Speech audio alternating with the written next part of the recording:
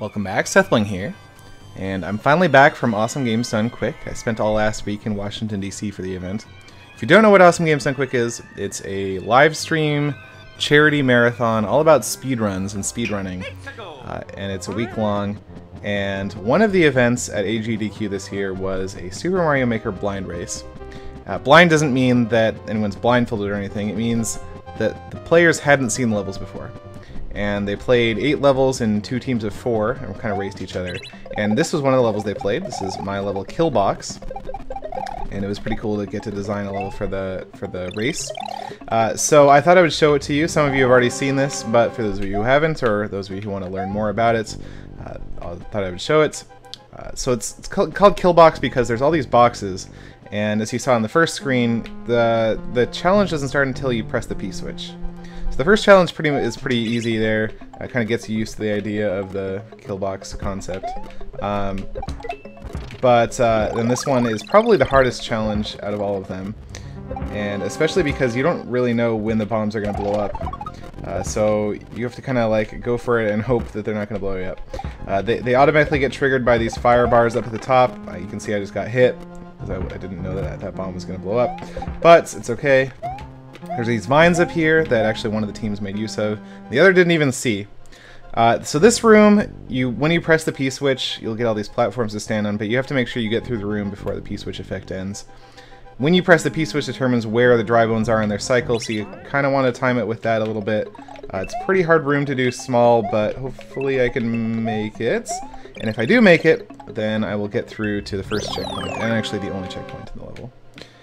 Next room we have is this little star figure, and it looks pretty innocent at first, but when you press this P switch, these munchers come down from the ceiling, and they are a little bit hard to work around, but if you know what you're doing, this is probably the best strategy to get through the room, is just jump on the bottom left and get through it. Okay, so here we have a room with some very fast-moving spike tops. They're on conveyor belts. Of course, when you press the P switch, the conveyor belts will stop. And there's a couple different strategies you can use for getting through this. One is, well, I just kind of damage boosted through it. Not too bad.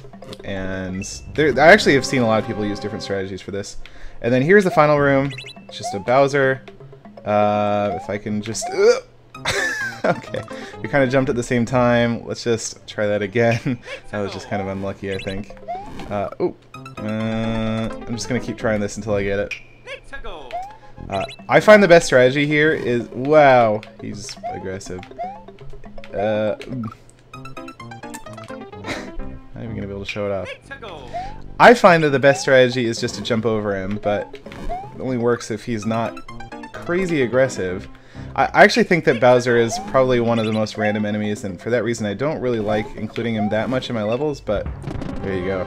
A really funny thing actually happened in the race, and I doubt I'll even be able to replicate it. One of the teams kind of, I think Bowser jumped right as they pressed...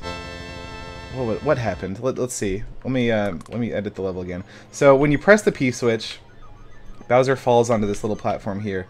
And I think what happened is, when that P switch effect ran out, Bowser jumped.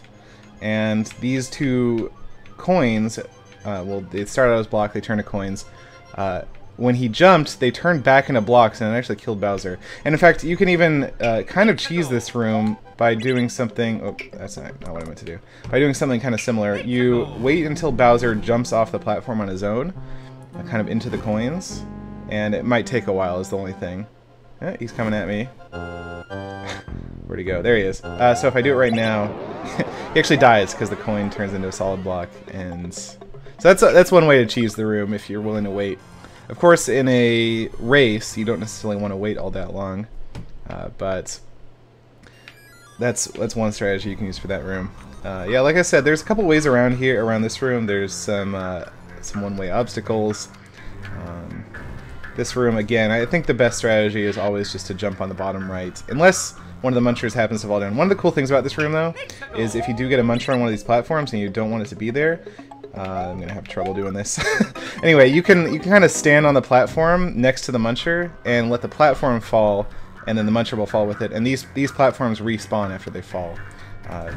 These are the like donut. I don't know what you call them, but these they kind of like wiggle like that and then they fall. And so if you can get on top of, there's no way I'm going to do this without dying. Yeah, I don't know. Anyway, you get the idea.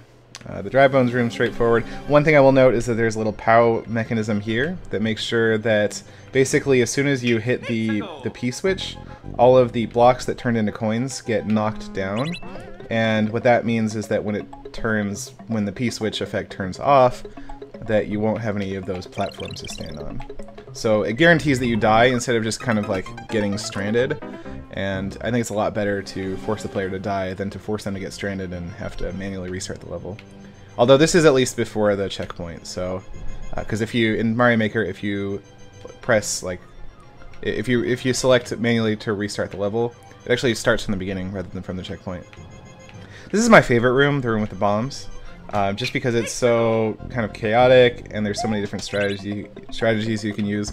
I think it's worth getting the mushroom here, because if you can get through this room with the mushroom, the dry bones room is pretty much a freebie. Because it can be pretty hard to actually get through that dry bones room because they throw all the bones at you. Now sometimes you get crap like this though, where yeah, the bombs didn't exactly clear out a lot of room for me, so you have to kind of manually clear it out. Oh, but that can be difficult because these things have a fuse and they like to blow up on you, and you never know when the fuse is going to be up. Okay. Anyway, I just wanted to show you guys the level. If you want to check out the other levels in the race, I have a link in the video description where you can see, well, you can see the race itself, and then also all the other levels.